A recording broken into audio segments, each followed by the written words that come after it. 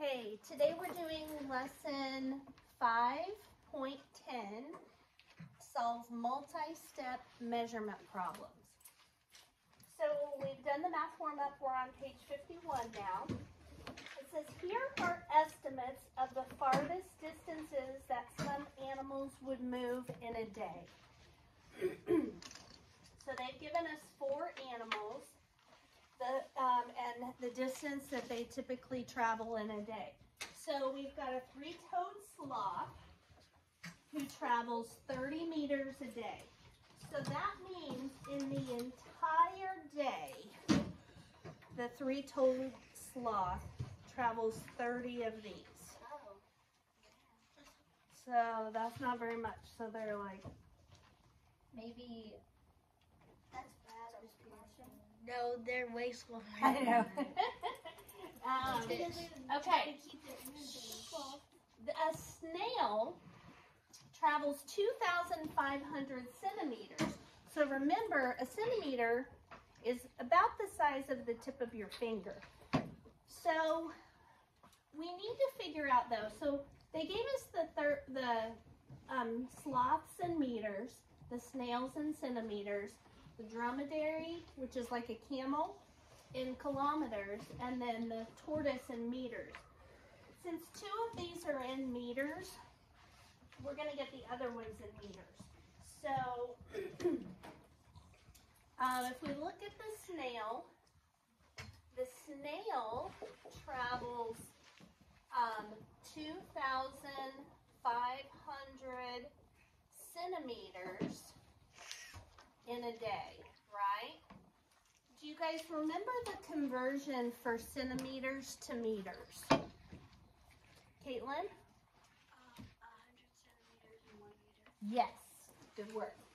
So 1 meter is equal to 100 centimeters, right? So what would you multiply 100 times to get 2,500? Zeke? 25? 25. And if you do it to the bottom, you do it to the top. So what is 1 times 25? 25. 25. So that means a snail in 1 day travels 25 meters. So that would be even less than the sloth, right? Okay. Then we have the dromedary who travels 40 kilometers. Please put that away. Oh, and on our, right here, guys, I want you to write /25 meters. Okay? And then for the dromedary, however you say it, they have kilometers. So we know that 1 kilometer is how many meters? Rylan? 1,000. 1,000. So if we have this camel creature who travels 40 kilometers, what do you do to a 1 to get it to be a 40, Jada? What do you multiply 1 times to get 40?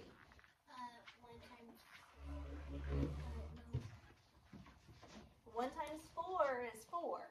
What do you multiply 1 times to get 40? 10 times 4. Gentry? 40. So when you multiply 1 times anything, Jada, remember you it's the other number. Okay? Put your hand down, please.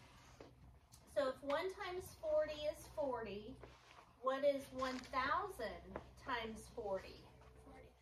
40,000, right? So the camel, dromedary, travels 40,000 of these in a day. I bet I can do that. No. Let's stop with the blurt out, please. 40,000 meters in a day. So now we've got all of them in meters. So it says put the animals in and the giant tortoise is 500 meters in a day. Put the animals and their travel distances in order from the shortest to the longest. So whose travels the shortest distance? Shout it out. The snail. The snail. So I want you to write the snail, write snail first. And then underneath the snail, we're going to write 25 meters and then a line and 2,500 centimeters. Okay? So the snail travels the shortest distance. What is the next shortest? Olivia? The three-toed sloth. Yep, the sloth. So the sloth is next, and the sloth travels 30 meters. What's next? Iriana? The giant tortoise.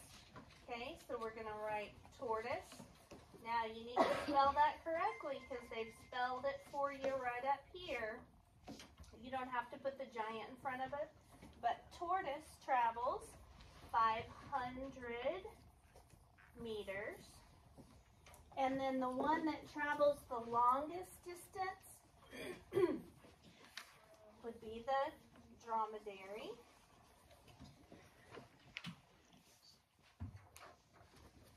And we'll have two numbers for that. We've got the 40,000 meters or 40 kilometers. Okay. The next question says, do you agree with each statement? Explain your reasoning. It says a giant tortoise can move 2 times as far as a snail moves in a day. So let's look at the giant tortoise and how far does this giant tortoise travel in a day? 500 500 meters, okay? And it says a giant tortoise can move 2 times as far as a snail. Well, how far does a snail move? 25 meters. If we multiply 25 times 2, does that equal 500? No. Do you have a question?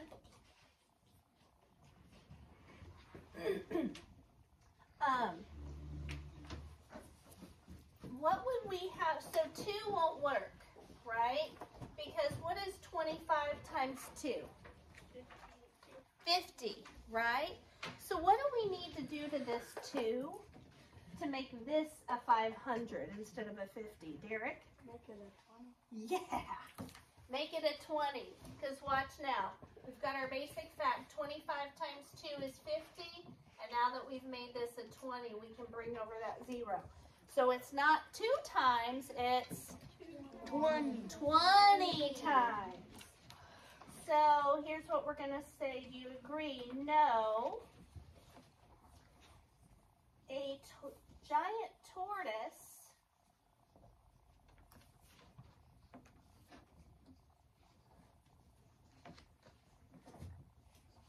can move 20 times as far as a snail in a day.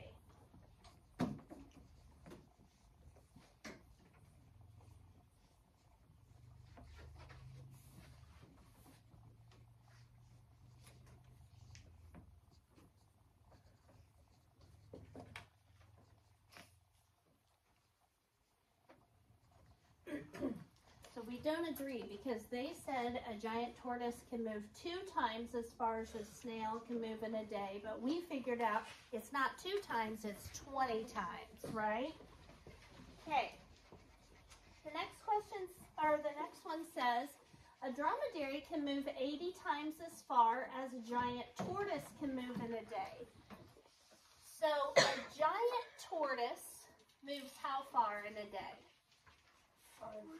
500 meters.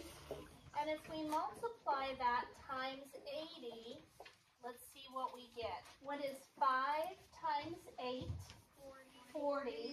And then how many zeros do we add on? 3. 3. Does that match what the dromedary travels? Yes. Yes. So, yes.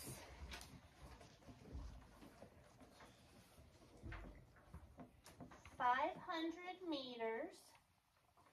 times 80 equals 40,000 meters. So it does work.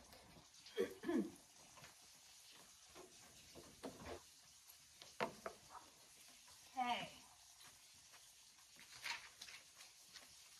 Big bottles, little bottles. Hurry up, Ava. Okay. Here are 6 water bottles and 4 clues about the amount of water they each hold. So we have to figure out how much water is in each of these water bottles based on the clues. The first clue says 1 bottle holds 350 milliliters. Does that help us right now? No.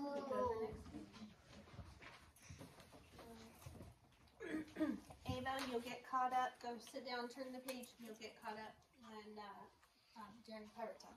Okay. 1 bottle does, we don't know which one holds 350 milliliters, so we have to go to the next clue. Size B holds 5 times as much water as the bottle that holds 1 liter. Does that help us right now? Yes. Let's listen to it again. Bottle B, Oh, yeah. this bottle, holds 5 times as much as 1 liter. Yeah. So it has. It doesn't matter. We're only working for B. We're looking at B right now. We'll figure that out later.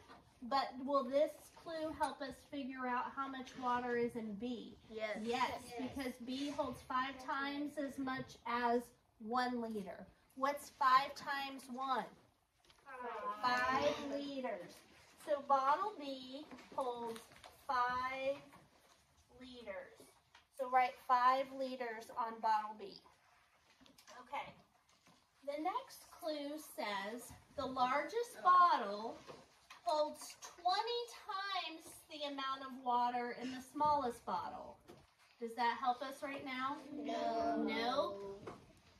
It says 1 bottle holds 1,500 milliliters, which is 3 times as much water as bottle E.